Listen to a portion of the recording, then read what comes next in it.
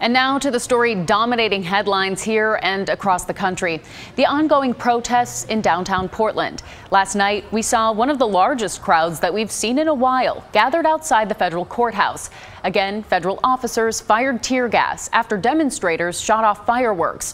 One person was also stabbed downtown near Southwest 3rd and Salmon. Portland police say that they have made an arrest, but we don't have an update on that person's condition. Now, Portland is bracing for another night of protests. KGW's Art Edwards joins us live downtown. Art.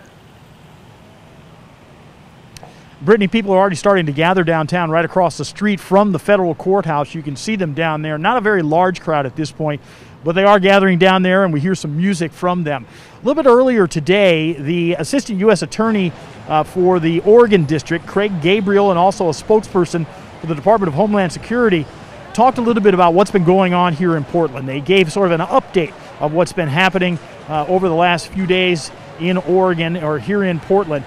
They say that 60 people have been arrested or detained since early July here in Portland. They said that there have also been a number of federal officers who have been injured during the protests as well.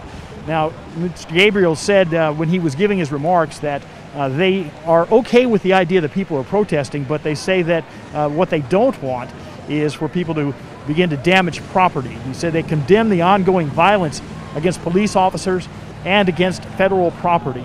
He went on to say that if the protesters don't try to damage or destroy the fence that is surrounding the federal courthouse right now, that officers will have no need to go outside the fence or to leave the federal property.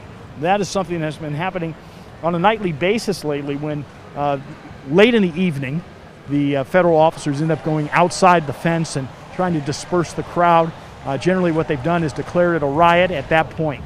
So back out here live, there are some people who are gathering out here already at this hour. We expect that there's going to be another large crowd outside of the federal building, and we will be watching to see what happens again this evening here in Portland. Back to you. Art, thank you.